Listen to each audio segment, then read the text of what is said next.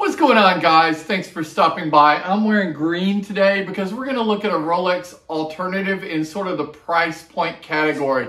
If you want to stay around $1,000, but you want a green dive watch that gives you sort of the fit and feel of the Rolex Hulk, but you still want a Swiss watch, we're going to take a look at one today in a brand you may have discounted and a watch you may not have even known existed. So stick around, we'll be right back.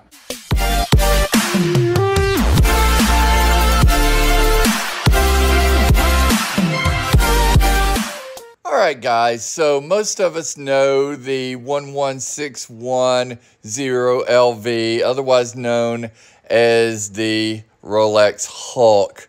And you may have also seen the WWA 2015.BA0927, the green Aqua Racer, or maybe even this Oris Aquis, this beautiful green dial, green bezel Oris, or this black bezel green dial 65 or Divers 65. But what you may not have thought about when looking for a homage to the Hulk is this Movado. So we're going to be taking a look at Movado today. A lot of people think of Movado as that traditional, gold or silver dress piece with your one indicator at 12 and then no numbers, nothing on the dial, pretty simple, that sort of thing. This is a dive watch. They're doing more and more sport pieces. I honestly feel like they still have a ways to go in their sport models, but gone are the solid dials with no indices. The boxes have been improved. They just recently improved these cases. I think it's a huge step forward to the two-piece box that you previously got that looked like, quite frankly, sort of a Casio box. But the Movado, you have your outer sheath, then you have your outer box, then this inner box, and the inner box is actually really nice. You have your owner's manual or your instruction manual. Not much to be said for that, so we won't say anything. And then you have your ID card or your hang tag with the model and the price at $995. This is the 302-152-602 model, and it is the green bezel, green dial on stainless steel case and bracelet. And this is a quartz piece, Swiss quartz, nonetheless quartz. So timekeeping is going to be way more accurate than your automatic, yet you are going to get that ticking second hand if you opt for this one, which is the non-chronograph version. This is time and date.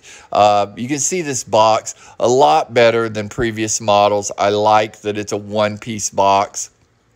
I like the material that they've used to create it. So within the box, you have your Movado. So let's take a look at it.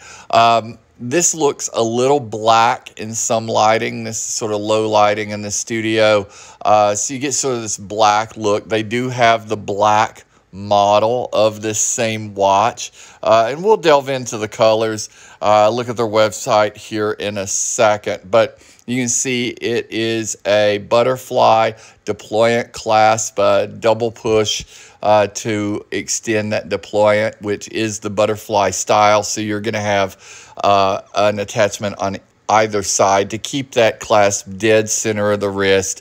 You do have the ticking away of that center seconds. You do still have the traditional little pip, little emblem at 12 that Movado is known for. But as you see, you have indices on every minute except for the 3 o'clock, which is going to give you your time window. I'm sorry, not time window, your date window. There's not even such a thing as a time window. I don't know what I'm doing. It's early in the morning, guys. You'll have to forgive me. Looking on the website, you can see they have extended their sport models by like 1,000 times over what previously they may have had. All with indices for the number track, most with external bezels, most with rotating external bezels, although not all. Also, most quartz, although not all quartz. But going back to the one we are looking at today, if I can scroll a little higher, it's the Series 800. And they have it on their website in blue and black and gold. We're going to look at the black model. It's the exact same watch that we're looking at today, just in black, not in the green. I'm not seeing the green on the website these days, guys, so I don't know if this is a production model that has been ended, that the production has ceased on it. But at any rate, retail is $995 for this Movado. Movado means always in motion, something I did not know. They were founded in Switzerland in 1881 by a 19-year-old entrepreneur. Man, if I could have come up with something, anything when I was 19, that would have been great. But when I was 19, I was too busy getting in trouble, as I'm sure most of us were. It has patents of over 100 for the company, which is fascinating to me. It's something I did not know. Within the technical details, you have your, in our case, green printed indexes, 40 millimeter case, stainless steel, Swiss quartz. And then again, you have your date wheel with your date window at 3 o'clock. Here you can see the aluminum green bezel, and the bezel is something of contention for me. We'll get into that. This odd sort of shape of the side, the case back, I really like. And looking at that side profile again, it sits fantastic on my 6 3/4 wrist as I try to move this bezel and cannot. But on the 6 3/4 wrist, it fits amazing. You can see how you deploy this butterfly clasp to get it completely centered on the wrist. I love the feel on my 6 3/4 wrist. I keep mentioning the size of my wrist because you can see how it tapers perfectly. If you have a 7.5 inch wrist, I feel like that's going to dig into the sides of it. At 40 millimeters, it fits fantastic. This is a beautiful watch, something I did not expect from Movado. I love the darker sort of hunter green. I love the brushed corners of the bracelet with the polished center, the brushed case. It is a screw down crown because we're talking dive watch. First pull, you have a super fast date set. So fast you can go past the date if you're not careful. Second pull, going to be time. Spin that thing towards you. It's a fairly quick time set, and then screw it down once again to provide that water resistance. So when we talk about water resistance, we're talking 300 meters. We do have the unidirectional aluminum dive bezel, or I should say steel dive bezel with aluminum green insert. It is near impossible to turn. Now, I'm sure they did that based off of the fact that it's a dive bezel. They don't want it to move. They don't want it to have play.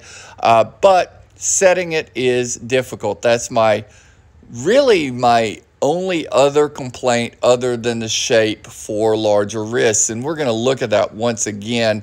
And you can see the deployant, or the butterfly deployant, is a little more difficult to clasp than a traditional deployant. But you can see how this ends on my 6 3/4 wrist. Anything larger, I feel like you're going to have issues with the fit and comfort of this watch. But if you're a 7-inch wrist or below, I think you're going to love it. This watch feels to me like it was made for that medium to smaller wrist size in this 40mm sweet spot, 20mm lug width. Let's get back to this dive bezel. This is difficult. I'm not going to sugarcoat it. It's just difficult. Partially due to the shape and thickness of the bezel, partially due to the tightness of the bezel. But it's a lot of work. If you are using that bezel purely for diving, that's probably a good thing because it's not going to move. If you're using that bezel to time literally anything else in your day, it's probably going to annoy you. I probably would never use that bezel purely because of that. The other thing that might annoy you if you're used to automatics, as I spin this back around, forgive me while I sweat through this. The other thing that might annoy you if you're used to automatics or manual wind analog watches is the fact that it is quartz, so you do have that tick. Finally, back to 12. There's literally very little play. There's a perfect alignment, something that Seiko can't get right. If they produce 2 watches in a row, one of them is going to be misaligned. So they do a lot of things right with this watch. The escape or the release for the deployment is super efficient. The clasp is super efficient. The finishing looks very nice. For a $1,000 watch, this finishing looks better than the price point states. The case back looks better than the price point states. The clasp on it, the butterfly clasp, is better than the price point. The look of the watch is not a Rolex Hulk, obviously, but you can see where the inspiration came from. You can see that if you're a guy that doesn't want to spend 13, 15 grand on a Rolex, doesn't mind having a quartz piece in his collection, this might be a wonderful alternative. We are talking dive watches here, so let's take a look at the lume inside. Inside you can see it's actually quite surprising to me. I really did not expect the amount of lume that are on each indice here and the amount of lume that is in that centerpiece of those chromed, polished hour and minute hands. Really pleased with that. I like how the reflection of the lumed indice shows up on the side of the case internally, so you get these little like ghost dots above the indice as you rotate around the dial. Kind of cool. I would love to see a lumed bezel. It's a little bit much to ask for at $1,000, but I do love this watch. I think it's a great buy at $1,000. I don't think you should discount Movado. I think it would look great on one of our Strapsco partnered straps. If you guys are looking for straps, definitely check out Strapsco through my link. And check out my Teespring store also through the link below if you'd like any merchandise. Both of those help the channel. We appreciate both of those companies. Stay tuned for more very, very soon. I hope you guys have a great day.